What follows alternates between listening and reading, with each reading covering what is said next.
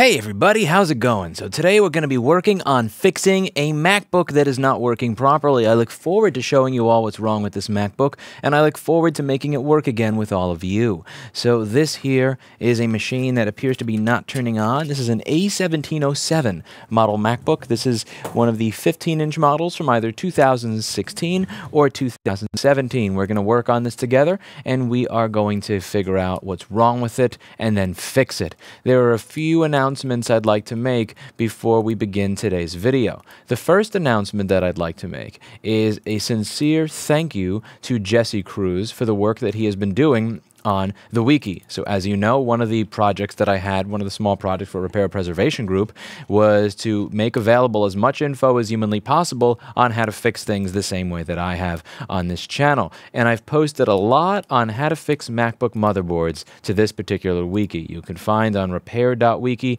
there's all sorts of guides on how to figure out and repair all sorts of common failures. Well, look at what he's posted for the iPhone 7. Look at the degree of troubleshooting information that Jesse Cruz has posted for the iPhone 7. Look at this. So you have the symptom on the left and the possible issue and repair on the right. Look at how detailed this is. Look at the amount of work that he has put in to really show you exactly how to fix many different problems on an iPhone 7. This is insane. The degree of accuracy, the degree of detail for many, many different problems. This is beautiful. This is exactly what I'm looking for. And if you're someone who wants to do this for other types of electronics, do me a favor. Don't ask me if you can post an article. Just post an article. Don't ask if you can.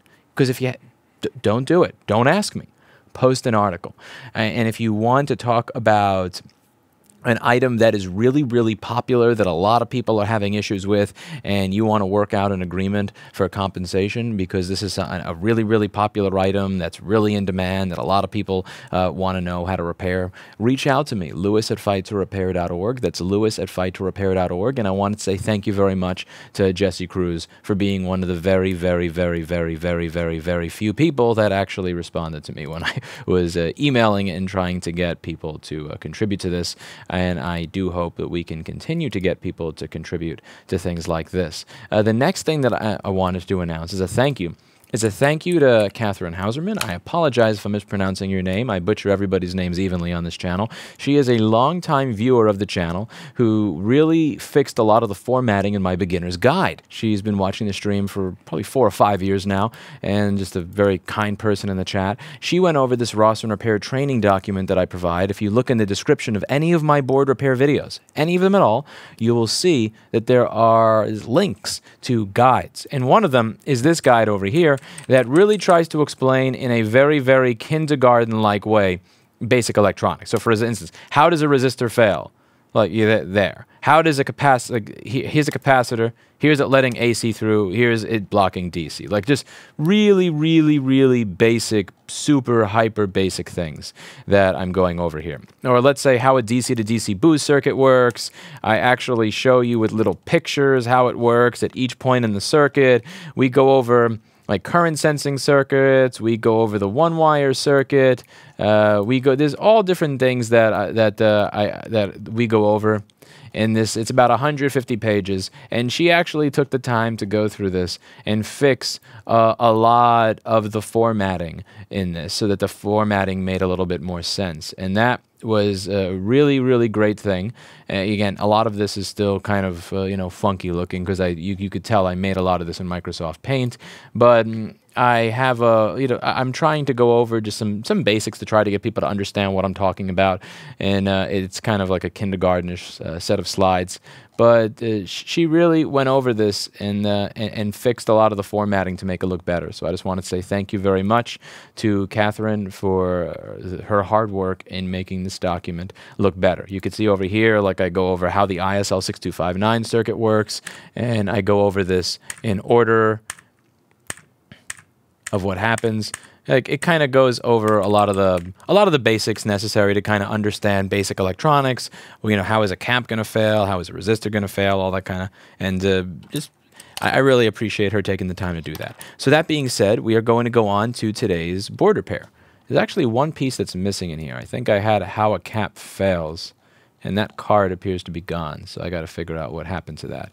Actually, never mind. Here we go. So yeah, like here's how, like this is a cap blocking DC, and this is a cap POW. Yeah, so yeah, it's supposed to be a non-intimidating way to introduce people to electronics repair without talking about, you know, formulas and coulombs and joules and all that kind of stuff. So let's get on to the video topic over here. Let's get on to what's wrong with this thing. So this is an A1707 MacBook. Now the first problem that let's see if you could see what the first problem is with this. I'm not sure if this is going to be high enough resolution. I had to lower the bit rate because Restream cries when you stream at a high bit rate, and it lags like crazy, so I had to stop doing that. But I'm kind of curious, can any of you see where the issue is in this computer? Can any of you see something that just absolutely makes me want to scream? I want to see if you can tell where it is. There's something in here that's absolutely beyond horrible that you should be able to see immediately. So full screen the video for a moment. Actually, you should be able to see this if you full screen the video. Okay? I just checked on my screen. The ribbon for the battery is unplugged. No, that was something that we got started doing when we took in the machine. Let's see if you can see. I want to see how good your eyesight is, because one of the important things when it comes to doing this job, a lot of it is going to be down to your eyesight to be able to see problems more so than being a genius that intuitively like knows this is the bad chip because of diode mode reading, blah, blah, blah. Does anybody know? Can anybody see it? I'm going to zoom a little bit more. We're going to get a little bit more zoom until you guys see the problem. Okay, so there we are at full zoom. I think that you should be able to see what the problem is at this point in time. Let's see if anybody understands or gets it yet. While you guys are looking for where the problem is, I am going to take the rest of the screws out of the machine. Polyardo, that doesn't tell me. No. See, saying it's broken or there's a short or any of that, you got to tell me what it is. Like that's being overly general. You haven't given me an answer. Loose chip, you're asking a question. You're not telling me. No. Can anybody tell me what's wrong? It's in the frame over here. I've fully zoomed in and I upped the bit rate. Screw in the connector. Daniel Oliveira wins. This is not where a screw goes. This is not where the screw goes. So what is this connector for over here that has a screw in it? A little piece of metal that's going to short all the pins together. We are going to visit and see what that is in the schematic and the board view. So I'm going to open up a schematic for an 820000928 board as well as a board view, and we are going to see what that connector is for. That's not very nice to put a screw in there because you're going to short everything together. So that's J6100, J6100. So what is J6100? That is a connector for, well, what do you have here? You have a main power rail, PP3v3_G3 hot.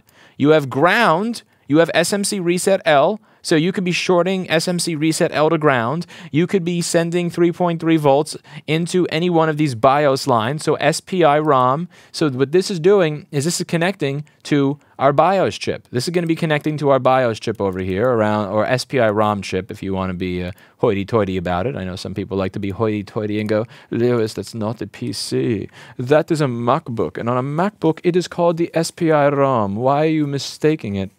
I thought I was missing the top button on my polo shirt that I use for my hoity-toity personality. Like the guy yesterday that said, Lewis, the circuit does not ask for electricity, it is supplied. If you want to be a truly pedantic schmuck, you would call it an SPI ROM chip instead of BIOS. But I prefer BIOS chip because I call it that. You can... So we are going to, so this is going to be communication with the BIOS chip, and you kind of need that for anything to get started and work. Now, I don't think you would have killed anything because the data lines for this SPI ROM chip are going to be based on 3.3 volts, and the highest voltage present at this connector is going to be 3.3 volts because that's what PP3v3_G3 hot is. Even if you send PP3v3_G3 hot into SMC reset L, which would reset the SMC, you must understand that that SMC_reset L is going to be pulled up by I imagine it's going to be pulled up to 3.3 volts at some point on the board. So some point on the board, you're usually going to see a pull-up resistor. This is kind of being a troll here and not showing it.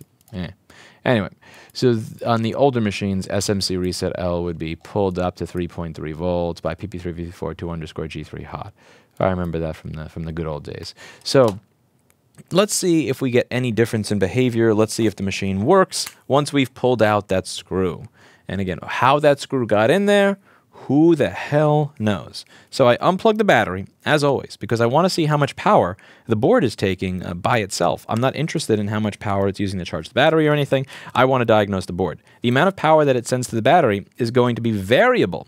It's going to be variable based on how charged the battery is. So that's not going to give me any sort of static reading that I can understand. Now, the problem that was discussed with this computer is that it was stuck at 5 volts, 0 amps. And as you can see now, it is turning on, the fans are spinning, and most likely I am going to have a picture on the screen. I may not immediately because I had the device closed, so it's going to think that it is closed and not working. But yeah, you can see there's an Apple logo there. The backlight is off, obviously, because I had the computer closed for a short period while it was on the desk, so I'll just reboot it at some point and you will be able to see that yeah, so the reason that this was not working is because somebody shoved a screw into a connector which did not allow BIOS communication and/or may have been shorting SMC reset L to ground inside of the connector. A connector is not a screw hole. I repeat, a connector is not a screw hole. A connector is a connector and a screw hole is a screw hole. Why is there a board repair stream on my New York real estate channel? Oh, man. Yeah, those are fun. I got a good number of comments yesterday going, you're going to have your subscribers go down, Lewis, because you're talking about all these other things that have nothing to do with board repair, which is why people are here. And it's like, you realize people are here in spite of board repair, right? Like Eli the computer guy talks about this a lot, which is that everybody lies. He kind of sounds like House with this. Everybody lies to you. And it is kind of true. You know, I have this thing called analytics, and I can click on any one of my videos, and I can actually see if it was a net positive for subscribers or a net negative. And board repair videos almost universally are a net negative for subscribers. So when I post them, the analytics will show that I lose subscribers when I fix a motherboard. Like, I shit you not. It is negative subscribers when I fix a board. And if I post too many board repair videos in a row, the channel will lose hundreds or up to 1,000 subscribers in a period of time. It's hysterical. But so this here, as you can see, is now giving me an Apple logo and working.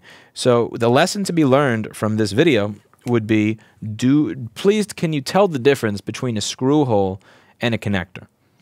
There's a difference between a screw hole and a connector. When you put a screw hole into a connector, the screw is then going to short together the pins, which would keep BIOS communication from working, which would keep the device from working altogether. Now, obviously, I'd like to have someone, do a full test, call them up, say, hey, did you spill anything on this? Why did you put a screw in there? Because them putting a screw in there means they were trying to reassemble it. If they're trying to reassemble it, that means they were taking it apart. If they were taking it apart, that means there was a reason they were taking it apart.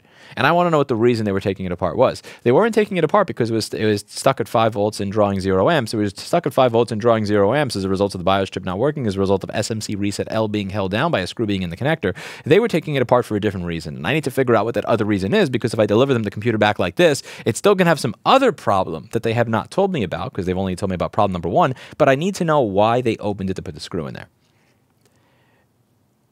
The issue may be them telling me, I didn't put that screw in there, at which case I wash my hands with it. I'm not able to help them. So if I call them up and they say that they put a screw in, and I explain this, and they go, oh yeah, I must have screwed up and put the screw in there while I was reassembling it to try to fix X problem, I can try to fix X problem and I can help them. If I call them up and they say, I never put a screw in there and this has never been opened by anybody else, at that point I invoice for return shipping and send it back, because I cannot help you if you don't tell me the truth.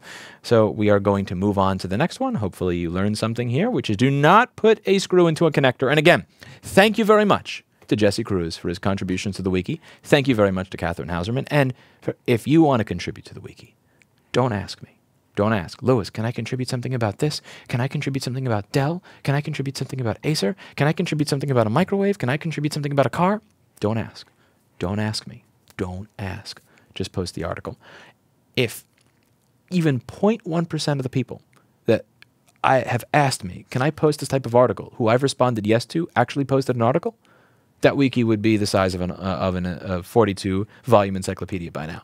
I am more than happy to contribute. all of the information that I have, and I encourage people here to contribute to an internal Slack channel that I then post to the wiki so that we can have as many answers for MacBook board repairs as humanly possible. I want to have as many answers for MacBook board repairs as humanly possible. I will contribute what I can contribute. If you contribute what you can contribute, then at the end of the day, at some point, one of us is going to have a repair that we need to do that we don't have an answer for, and we are going to be able to go here and get an answer. So in the short run, it's going to take a little bit of time for you to contribute solutions that you have.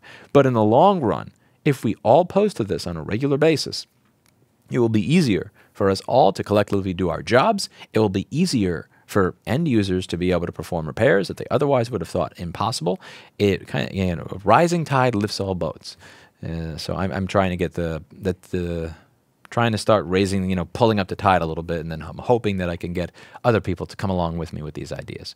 That's it for today, and as always, I hope you learned something. I'll see you all in the next video.